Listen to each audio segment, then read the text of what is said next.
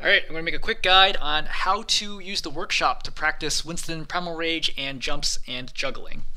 You click play, you click custom games, you hit create, then you do settings, import code, and then you're going to type in TFV1N. Again, that is TFV1N.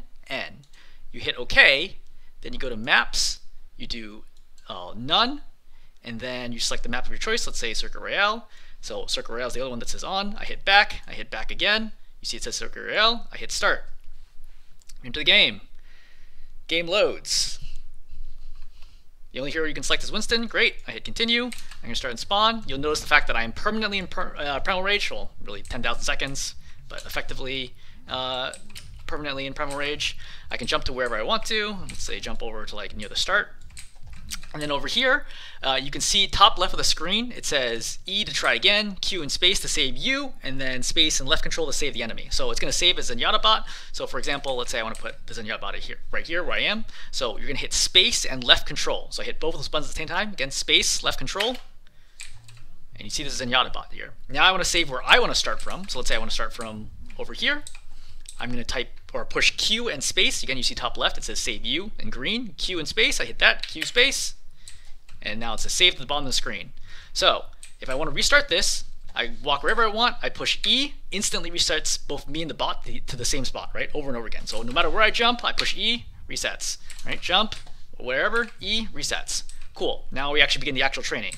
So I jump onto the Zenyatta bot, attack, right? Juggle him over here, juggle, juggle, juggle, juggle, juggle, juggle, juggle, right? And eventually he's gonna die. So you might be wondering, why does it take him so long to die? So the way this mode works is whenever the bot is touching the ground, it regenerates health at a crazy rate.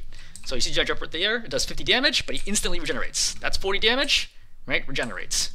40 damage, regenerates. The only way for me to actually kill him, assuming I want to kill him, is to knock him up. Well, actually, knocking him in the spot is a bad idea, but I go up here. It's only when I knock him up against a wall and keep him in the air, so that's the juggling part. Then, if I do it correctly, I can kill him. It's a little tough when there's like, the ground's not even because he can touch the ground briefly.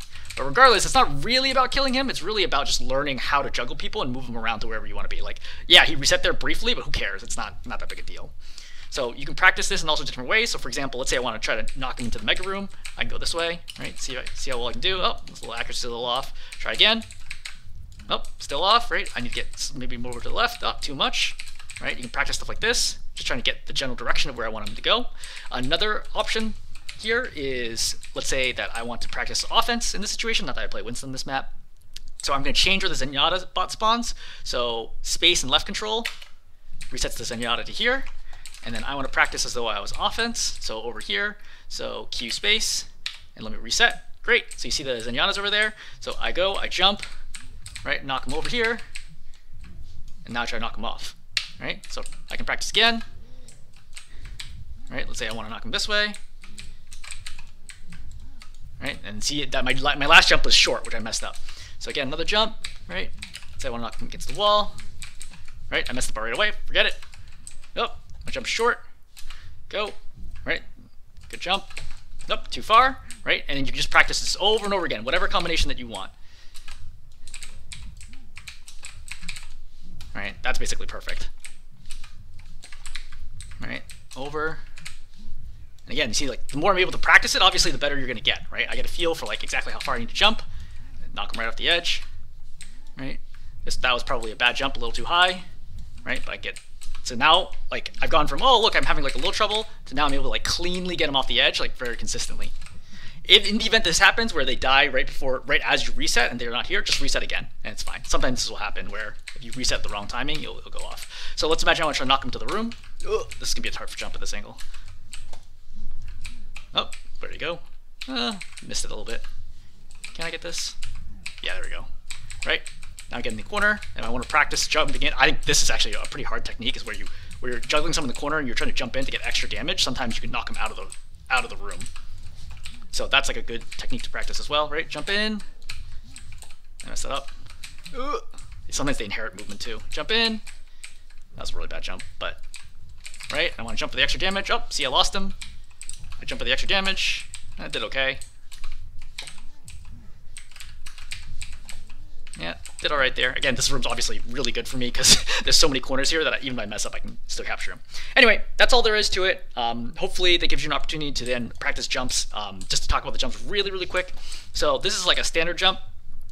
Okay, great. So I got, actually, let me use a consistent spot to start from. So from right here, so let's say I look like 45. This is, standard jump. I make it basically to this doorway. So if I come back here, push my back up against this thing, turn this way. Now, instead of doing a jump that far to the door, let's say that someone's like in the middle. So what I'm going to do is I'm going to walk backwards while looking down.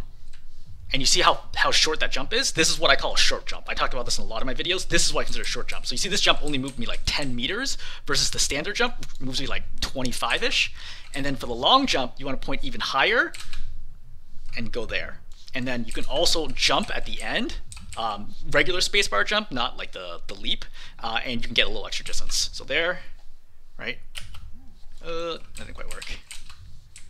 It's tough because you actually need a lot of forward momentum for the jump to actually do anything.